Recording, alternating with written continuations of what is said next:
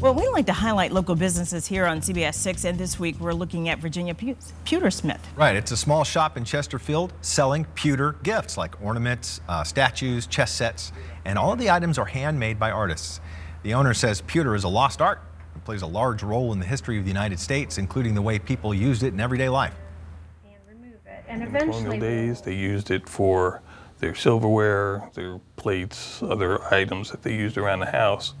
And they would either use it in the normal pewter finish that everybody's used to, or some would polish it up and make it look like silver. As I was telling you, in the colonial days, they sometimes referred to pewter as the poor man's silver. Many of the company's pieces are sold throughout Virginia, and they plan on opening more shops in historic locations around the state. Pretty cool. Do you have a small business or know of one you'd like us to feature? Just email us at newstips@wtvr.com. Well, we are